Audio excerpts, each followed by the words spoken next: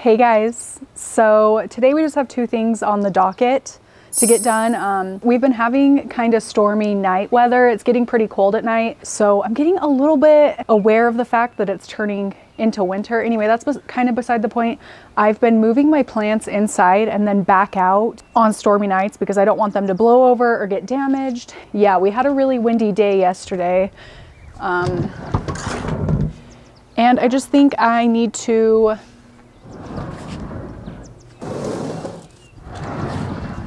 wow, that's so much better. Anyway, I have a whole bunch of plants in my kitchen on my dining table. It's kind of turned into my plant table, my plant project table, but I need to move everything back out here because I'm not ready to keep them inside yet because I haven't done my winter preparations on them.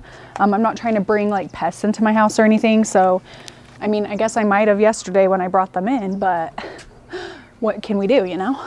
Let's see. Kind of rearranging things here as I do this. So that's where I'm kind of at right now with my outside plants. I need to treat everything before it comes in through the winter. We're getting close though. Move, Piss. There we go. Okay. There we go. And all my little succulents. Cute. That's everything. Much better. Now that we have that out of the way. So actually the point of today's video is this, which is my, gosh, what is it? My Crassula ovata. It actually, oh, there's a plane. It's loud. Oh, it's like one of those life flight helicopters. Oh no, I hope everybody's okay. Hang on, bud, come lay down. It's okay, are you stressed out? Because I moved all that stuff. It was kind of scary. My good boy. Wonder where it's going. My last video was my like all-time favorite plants video. If you didn't watch it, this was included in that. And when I went to go film that video, that's actually when I found that my plant is like severely hydrophobic. Hey guys, so my Crassula ovata or jade plant is quite thirsty, and also the substrate is very hydrophobic. So I thought we would take care of that and I would show you what I do. Some of the signs that the substrate is hydrophobic is that I've watered it pretty recently, but there are clear signs that the plant is still thirsty. So like you can see here, this leaf is quite wrinkled and like curled almost, like this leaf here is curled. It's very, very thirsty. So when I look closer to the soil, which it's a little bit hard because, you know, the plant's overtaking, rock solid, rock frickin' solid. I've got a bowl of secondary water. I'm just gonna soak this plant while I film a video. And then in like an hour or two, we'll come back and take care of the rest of the plant. Oh my gosh, you guys, this thing is floating. Yeah, I'm just gonna stick this puppy in there. You can see it's like tipping over because it's so afraid of this water. Hydrophobic soil happens when your plant dries out too much in between waterings. This plant has been potted in here for a really long time, so that's probably why. But I'm just going to soak this until I'm able to pull the plant out of the planter to give it some fresh soil. Since it needs to be repotted anyway, the roots are coming out of the bottom of the pot. So that's what we're gonna do. It's just gonna be here soaking. I will see you back when it's ready. I didn't realize all this time, and it's probably been this way for a while. So when a plant gets hydrophobic, the substrate will no longer absorb water and it actually repels water. I think it's more common with if you're using substrates with peat moss, which I don't use anymore, but back when I potted this plant, that is what I used because it's what most like bagged soil is made from, like the base of most bagged soil. Anyway, I have been soaking this in water for 2 days now, just in this big purple bowl of water, and it has definitely softened up. So yeah, I'm not really, I've never had this issue before, so I'm just kind of winging it right now. But oh my gosh, the roots, wow, they look amazing. Let me get y'all up close, get a good look at them. I have had this plant potted into this 6-inch planter since it was just like a tiny little thing. I got it on, when my mom and I took a little road trip to go plant shopping in Vegas. That's like what we did the whole weekend, and that was kind of a long time ago. It was before before I had kids or anything, or even the thought of having a kid. So it's been a long time, definitely due for a repot, but look at those roots. I have probably needed to repot this for a while, but fortunately this plant is pretty forgiving. Yeah, I'm just gonna break up the soil a little bit. I'm gonna have to tear up some of these roots, but I'm going to try and avoid that as much as possible. So anyway, back to the hydrophobic soil thing. This issue is definitely more common in the plants you're not watering all the time. So cacti and succulents really. And if you are a chronic underwaterer, then I would say this is something that you maybe should keep an eye out for. The way I noticed this is it was looking really thirsty, even though I had watered it a couple of days before, and that's how I knew it wasn't really absorbing any of the water I was putting in. It just kind of seemed like it was dripping through. And yeah, that's how you really can tell, is if you're watering your plant and it looks like it's still thirsty, although that can also mean root rot, but I knew that wasn't the case for this one. Let's see if we can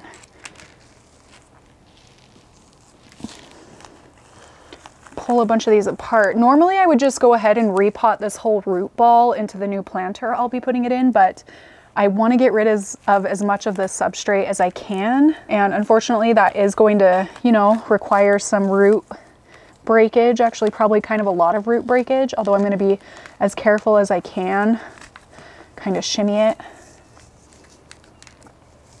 Gosh, I kind of need to like tear it. Well, you know what, I actually feel, oh, there we go. We're making some progress. You can continue to use soil that's been hydrophobic. You just have to add, I mean, there's like a whole plethora of things you can add. I've heard that if you add a little bit of dish soap to the top of the soil, it'll help it start to absorb the moisture again. Or they have soil, what's it called? Conditioners, I think is what it is. You can water your plant with some of the conditioner stuff and it will make it so it can absorb soil or absorb the water again. And then also, if you like are breaking it up like this and want to reuse it, you'll have to add in some organic matter to repair it. So I'm not going to be doing that today though. I'm just going to repot it into some fresh substrate because I don't really like peat moss as a substrate, period. And then I also will not be reusing it because there's like so much, this is root. This is like straight root ball. And I don't really want broken roots rotting in whatever I would end up potting in this. I'm just not gonna go that route. We're just gonna give it something a little fresh. Really trying to get in there, break it up. This is so fun, this is so nice. And the weather is perfect out here. I love it. Let's pull these little babies out so I can just stick them in the top. Or you know what, I'm not gonna put them in here. I don't really want them in here. I'm gonna give them their own little thing, so we'll do that next. Oh, there we go. There we go. And yeah, we did tear up a bunch of these roots, but it's fine. It's fine. I'm not worried about it. Well, a little. I have a little healthy amount of worry, but especially where this is such like a tolerant plant, and that's kind of a good thing that this tends to happen more with succulents and cacti because they are very forgiving about stuff like this most of the time. So I think that that's pretty good. I got most of it off the roots. We still have a healthy amount of roots left on there. They're pretty thick and juicy ones. Most of what got ripped off were just the tiny little webby roots. We do have a lot of really good ones in there still though. These are the ones I'm mostly trying not to rip apart, these like main thick roots. Okay, we're gonna just set this here. And what I will be planting it in is this planter here with a really big drainage hole on the bottom. I really like this shape of planter for this like tree looking plant. And where this has a really wide top, it's going to allow the trunk to grow even wider. Whereas in here, it was trapped in there pretty good. You know what? I take it back. I'm gonna use this to fill in the bottom because I don't want it to go to waste. So we're just gonna fill up the bottom of it with this. And then for the top, I'm just gonna use Go-To Mix. This has a little bit of everything in it. It's lasted a very long time. Add in a layer. We're gonna put the plant in like that. Yeah, that'll be really cute. I think that looks good. Okay, and backfill.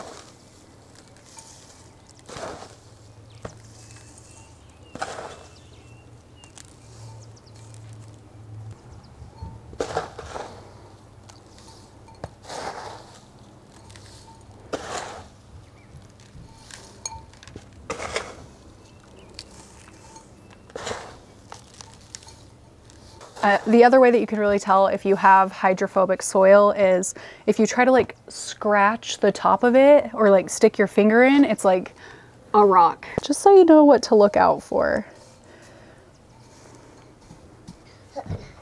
Now back to edges. What are you doing? What are you doing? What are you doing? Move, Biz. Move. What are you doing? I am taking care of my plant. What are you doing? Okay, so watching Blippi. You don't want to sit out here with me? Okay, so I think I've got enough, well, yeah. I think I've got enough substrate in here, but we are going to let it soak in this bowl again. And we'll see if any air pockets fill in and I need to add some more. It's just gonna be sitting on the ground over here, but we need to, I'm gonna go grab some like planters for these. Okay. We will actually be reusing these little plastic cups that I put holes into the bottom and just the same substrate. I love that my plant did this. I don't even know how it happened because there's no like leaves on the soil. Oh, well, actually it looks like they did come from leaves that maybe fell. Scoop a little bit up, pop it in, and backfill.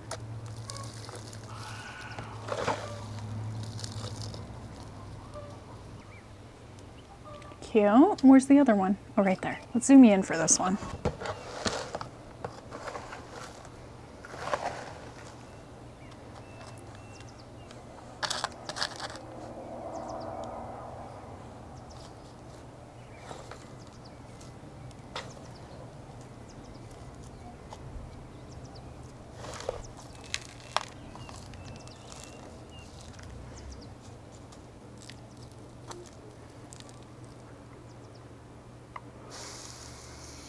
This is a side note, but I bought this sprayer from Amazon because I saw it in one of Benji's videos and it's like really nice looking and you like pump it. I freaking love this thing. This is one of my best plant purchases of all time. So I'm really glad to have, you know, seen it in a Benji video. I also recommend it because it's awesome and it's cute. It looks good.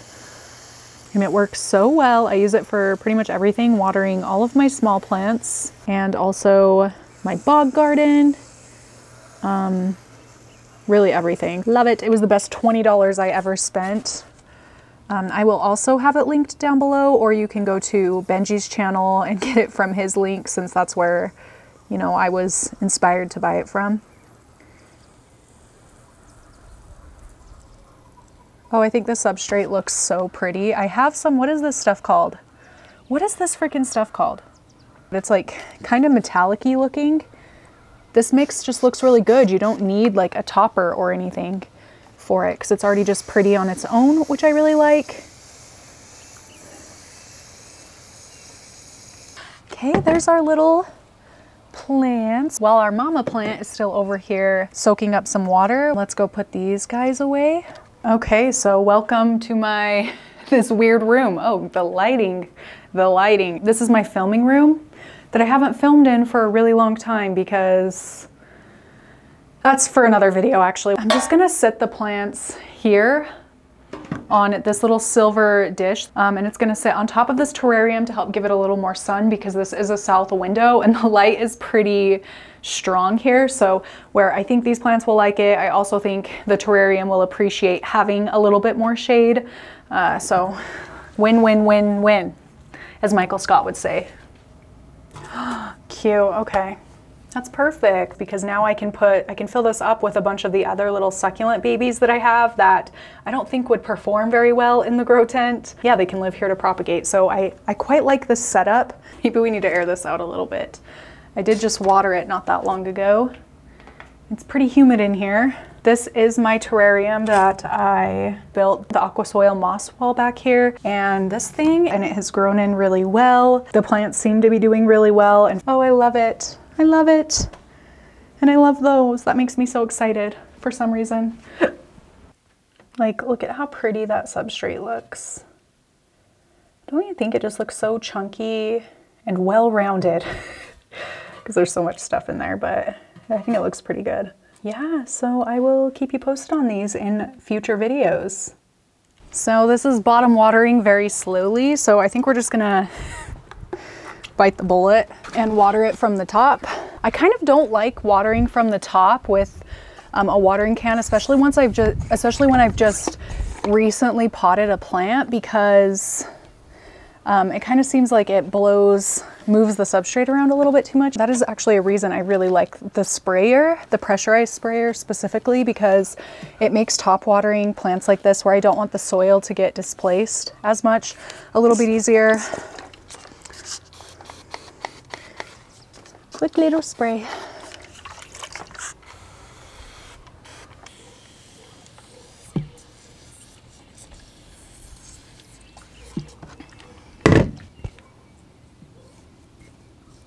Let me just dink around with it a little bit more until I get it positioned exactly how I want it to. It seems like it's kind of sinking down. I'm sure there were like air pockets that are filling in as I wet this, so that's probably why it's sinking down. There we go. So that it is as compacted in as it can be. That is one thing about my soil mix. It is not great at compacting, which is mostly a good thing, but sometimes it can be a little frustrating, like in situations like this where you're trying to, you know, like shimmy the plant perfectly in place. The plants do tend to move around a little bit in this mix at first, but you know, once they start getting that root growth and you've watered it a few times, then that'll stop. And it really helps prevent overwatering, because that's something I struggle with. I am an overwaterer. And this is very airy, so I don't have a lot of root rot issues. I know we're fixing a hydrophobic, underwatered plant, but that's not the norm for me. I'm definitely a drown my plants with care kind of gal most of the time. Look at that, and I can move this. Okay. Oh, what happened? Let's move that out of the way. We watered this little Monstera albo propagation while we were waiting. Here's what we're gonna do. I'm gonna give it one more really good spray, because we're gonna move it inside.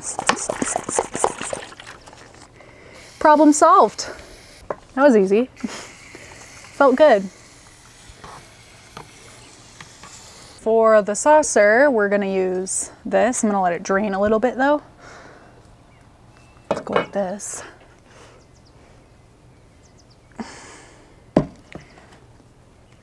Get out some of the extra water. Okay, you know what, we're actually good.